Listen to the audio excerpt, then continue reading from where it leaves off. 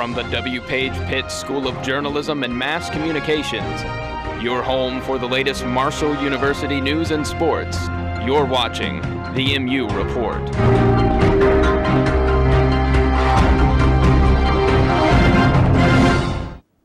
Good afternoon.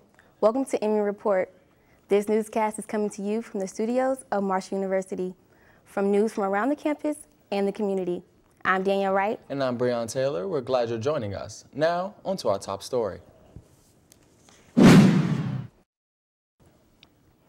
It's midterm exam times on campuses everywhere.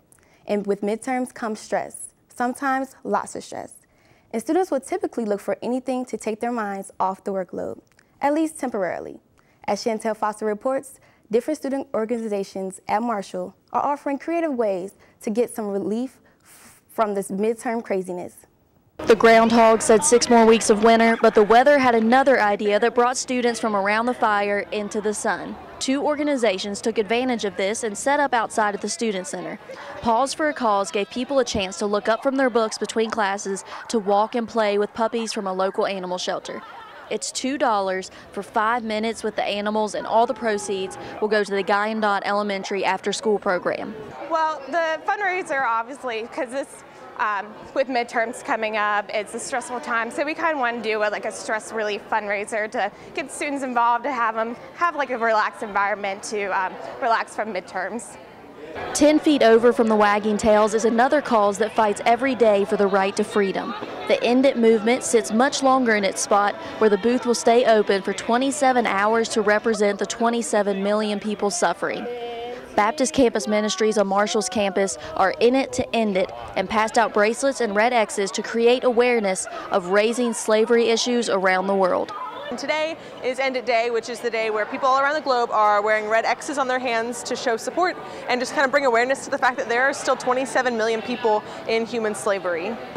2 different organizations rescuing 2 different hearts makes for the purest definition of freedom. Chantel Foster, MU Report.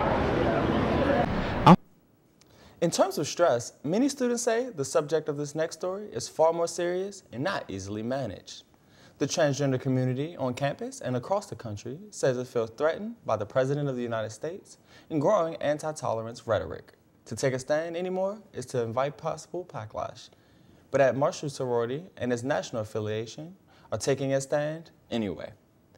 Alpha Chi Omega now will consider applicants who are transgender for the first time. Alpha Chi Omega's Marshall chapter members say they are thrilled to be giving transgender students a leg up in a time where many is trying to throw them down. I think it's really wonderful. I think it's great that we're including everyone because it is about supporting each other. It's not to exclude them. It's really great. Alpha Chi Omega says that this could start a trend at college universities, with being the first of many to allow transgender students inside their sorority. I think there will be a little bit of pushback from people who aren't familiar with the idea or who do not accept the idea or tolerate the idea. I hope that pushback is very limited and that people would have open minds and realize that we're all human beings. Alpha Chi Omega Marshall chapter says that they are willing to stand up to those who oppose their decision and will be accepting to all. I think it's just important to let them know that they need to accept people and that this is something that's going to just keep coming, and it's just going to benefit us all in the long run if we just accept each other and love each other. Alpha Chi Omega says the first candidate has not applied yet, but they are opening the door to a terrific way to address gender equality in a positive light. Breon Taylor, MU Report. In the meantime, students may visit the LGBTQ office or Greek life offices in the Student Center for more information. As the end of the semester approaches, graduating seniors will begin to apply for jobs, as they always do. But more and more people who are financing those degrees are questioning what people actually get for their money. As Kessyl Lim reports, Marshall educators say that value is far more than monetary. College continues to be one of the best investments one can ever make into their futures. However, it is still inevitable that in the 21st century, there are still people who don't have access to strong teachers and education they should be having. That is almost the one piece that we can contribute to create a really powerful society. And education can make up for a lot of other differences like economics or your home life. I mean, education should be able to, propel someone into a life that they are really proud of.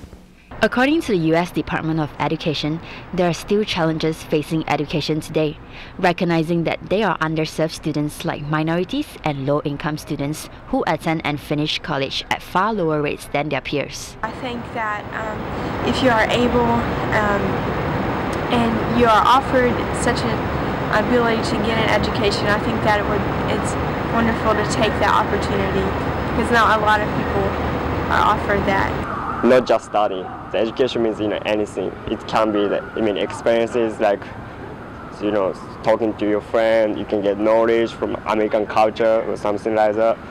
One of the reasons people are getting a degree is the promise for more earnings in the future. According to statistics, college graduates are more likely to earn double the amount compared to those without a degree. The truth is, your education matters.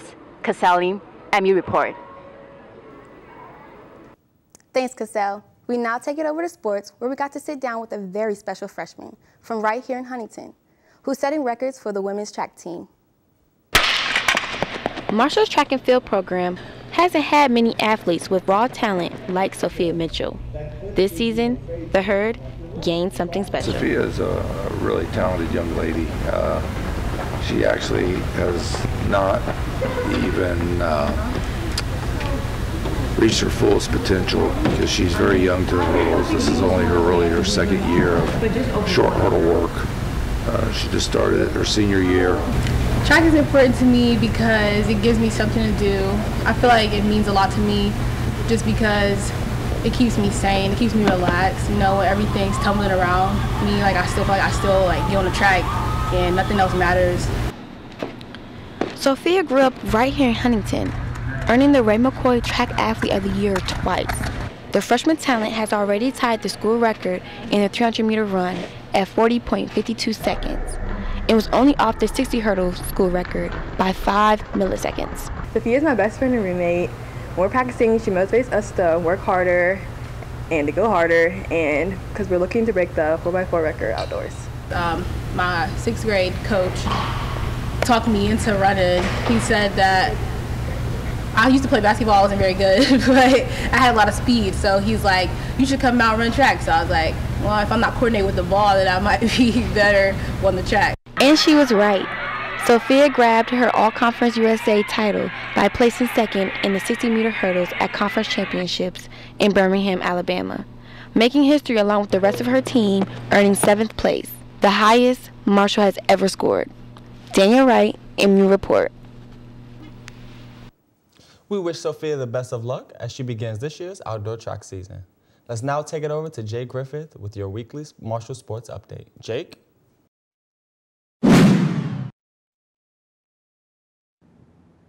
Well, with one eye already looking toward Birmingham, the Marshall men's basketball team embarked on its final stretch of the season this past Saturday in Charlotte, North Carolina. The Herd were looking for a clean sweep this season of the Charlotte 49ers. Keep in mind, back in January, Marshall upended Charlotte here in Huntington 110-93, so you can definitely expect some offensive fireworks between these two schools.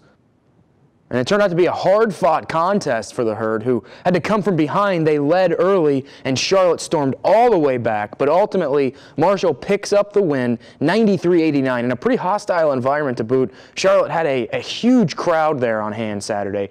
It's just Marshall's 4th win this season away from the confines of the Cam Henderson Center.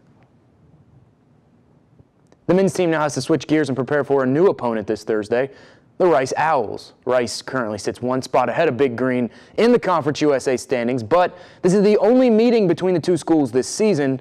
That means that a Marshall win gives the Herd the head-to-head tiebreak over Rice heading into the Conference USA tournament. But the buzz around practice Tuesday was not only about the Owls, but also about senior guard Stevie Browning. The senior missed last Thursday's game against Old Dominion with back spasms, a loss, mind you, but he says he should be good to go going forward. But it hasn't done that since Thursday, so hoping it's done for now. Knock on wood somewhere.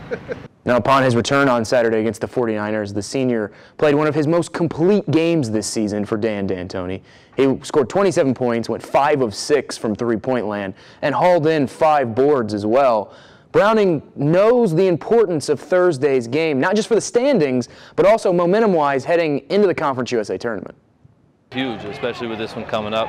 I think we're either tied or right close with Rice in the conference, so we really want to get this head-to-head and send us into the conference tournament the right way.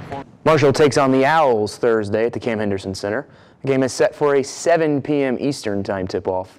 Now, speaking of postseason Conference USA play, the Marshall swim and dive team stormed into Atlanta this past week for the Conference USA Championships. The team took 3rd place, setting a new school record in total points scored with 724 as a team.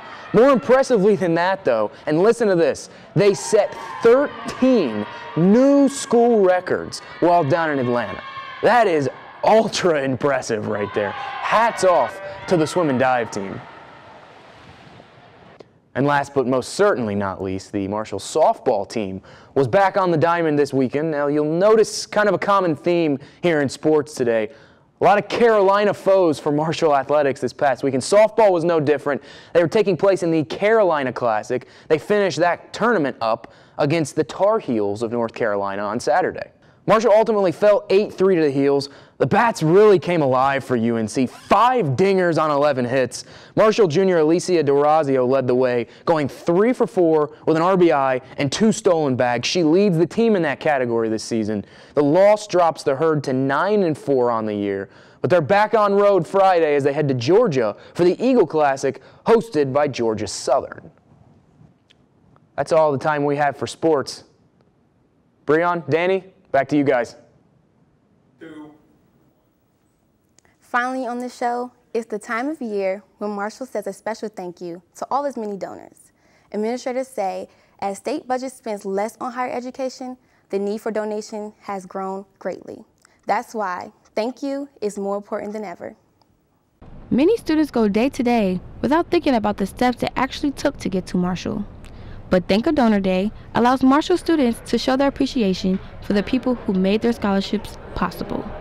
Thank a Donor Day is really important to Marshall students because it's a day where we become very aware of who the donors are that provide the money for us to go to school, that provide the money for our new buildings to be built, our new facilities to be provided. And it's just a day that we can take time to really make ourselves aware of who we need to appreciate.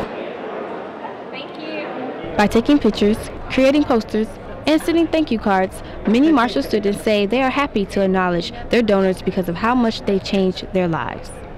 A lot of times we have students tell us that their scholarships are a miracle and they wouldn't even be able to attend Marshall without the support of the gracious donors. When I was in undergrad, I received a Michael Perry scholarship, and that was a big help every semester.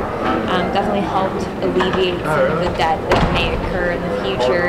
And I also was a recipient of an athletic scholarship through the track and field program, which was definitely a huge help. Thank a Donor Day is just a kickoff to all the gratitude students feel. Scholarship recipients will join their donor for a nice brunch social in April to get to know each other better. And there it is. Sometimes all it takes is a simple thank you to show your appreciation. I'm Danielle Wright, MU Report. That's all the time we have for this edition of MU Report. This show will air on our YouTube channel and on the Marshall Parthenon website. And we're always looking for news that affects the Marshall campus and community. Thanks for tuning into this episode of MU Report. I'm Danielle Wright. And I'm Breon Taylor. Have a great day.